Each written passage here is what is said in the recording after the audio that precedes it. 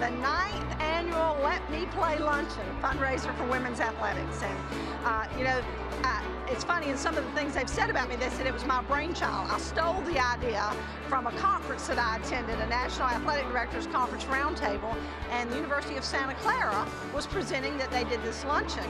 Now ours is a little different. They're private schools, so the school paid for the luncheon, and I'm like, we're a state school, can't do that.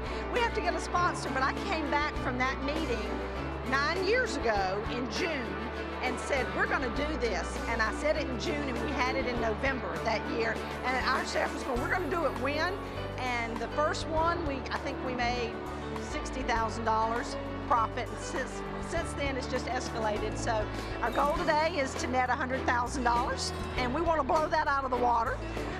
So it's just great to have this many people focusing on women's sports and all of the characteristics and qualities that sports provide for a young woman.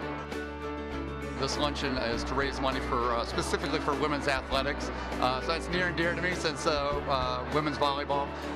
It's a great event. This is my 6th year coming to it. I think it's a very positive atmosphere, and it kind of reaches all generations, from young kids to women who have been through athletics and been through the business world and all different things. And it just talks about sport and self-esteem and all the positive things that come out of it that build into future leaders. So it's a great event. I enjoy coming to it, and I enjoy supporting it also. I am truly a product of Title IX, because when I came through, the law was passed in 1972, and this is the 40th anniversary of Title IX.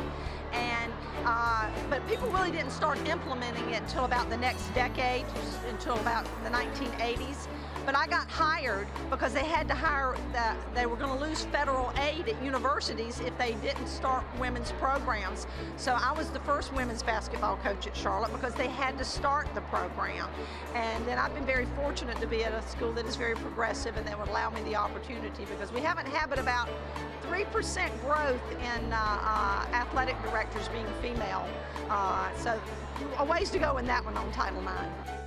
I really like the fact that Judy Rose in the athletic department makes a concerted effort to support women's athletics, and that's why this event is so special and so neat. And I've been all around the country. You don't see it in a lot of places.